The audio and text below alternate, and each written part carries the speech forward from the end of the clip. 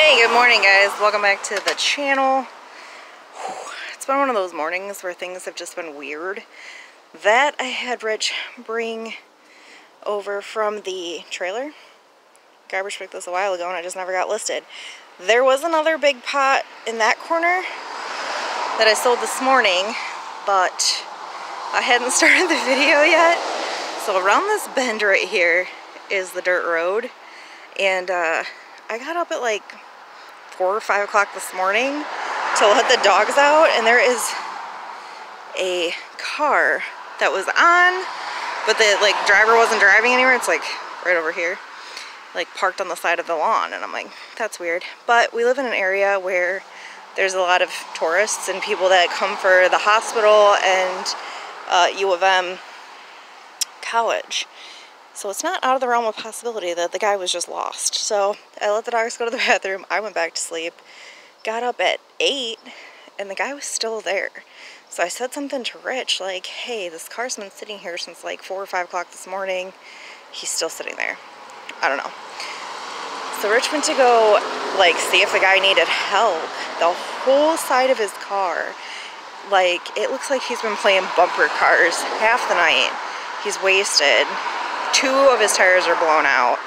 Rich did the responsible thing, called the police. The police did literally nothing. AAA came and like left the guy there. I don't know. So now he's just still over there sitting in his car. It's been a weird morning. Point is, I didn't get the other one on video. In the process, I had him bring this one out. Look how pretty this is. Like, this is so pretty. So I just listed this for $35. We did sell 2 pain in the ass things. Casket corners. Sold not 1, but 2 casket corners. I believe these are the only 2 I had listed. Both are now gone. But here's the thing. Now we gotta find boxes for them because I don't think we have... This one I might have a box downstairs for. I gotta measure and see what I can find. This one, I'm pretty sure I don't have a box for. That being said, we gotta go on a box hunt. And I also have to get... Come here, Indiana Jones. I gotta get Indy's microchip today. And hopefully we can go get her vaccines boosted, which means little Miss Indy Girl will be available for adoption. I know. I hope she gets the best home. We've become quite attached to her. So anyway, that's kind of our plan.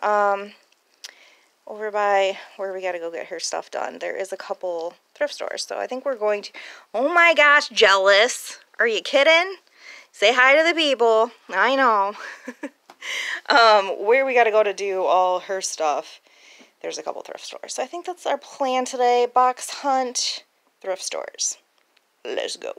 I know I've said this before, guys, but if you want a little tip, if you need bubble wrap, Ulta Beauty dumpsters are filled with really good bubble wrap.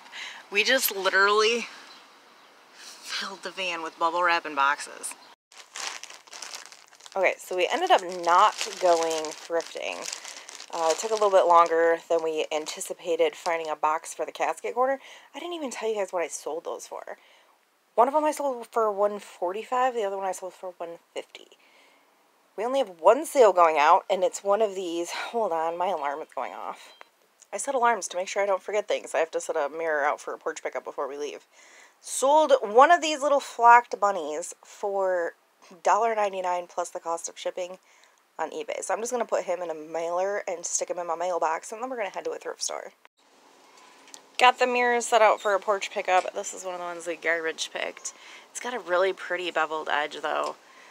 I had it up for 20. Somebody offered me 15 with pickup today, so I decided that was fine. We'll see if it actually gets picked up. Obviously, it's Facebook, so I'm not going to hold my breath. Sold another thing. This is that... I almost said Patagonia. It's Pendleton. I didn't even know Pendleton made mugs.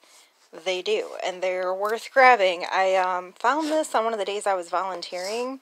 They had it marked for $3. Sold it on Etsy for $40 plus the cost of shipping. This is probably the most I've ever made off of a mug, which is interesting. I believe it is the Celebrating Horses blanket pattern. Something like that. But yeah, 40 bucks plus the cost of shipping on Etsy. I'm going to attempt to video this shirt and get it stuck in a poly mailer before little Leonis puts holes in it. But I still don't quite understand this shirt. I thought it was a band t-shirt. It's not. It's some like YouTube experiment, I guess. I don't really know. It's weird. I thought it was worth like 75 bucks. It's not. It's worth like 20. But I did sell it rather quickly. I sold it on Mercari for 20 bucks plus the cost of shipping, so I'm going to get this thrown in a poly mailer. This is an ashtray. It is the longest thing that I have had online, I am fairly certain. It finally sold on Etsy, and I didn't even look to see how much it sold for, because it doesn't matter. We have lost so much money in this. I don't even know. In relisting fees, we're probably at least triple what we have into it, like, in the hole. 10 bucks. We sold it for 10 bucks on Etsy. And like I said, if I add up whatever it was that I bought it for, plus all of the relisting fees, we're probably $30 into it. Because it's been listed for, I want to say like 7 years. It's been a long time. Finally sold it. It's gone. And lastly, we sold this M.A. Hadley luncheon plate. It's a 9-inch in diameter, and I believe the pattern is called Farmer's Wife. But anyway, we sold it on Etsy for $25 plus the cost of shipping. So I'm going to get this ready to go out. I'm going to sign you guys off. We'll see you in the next. Bye.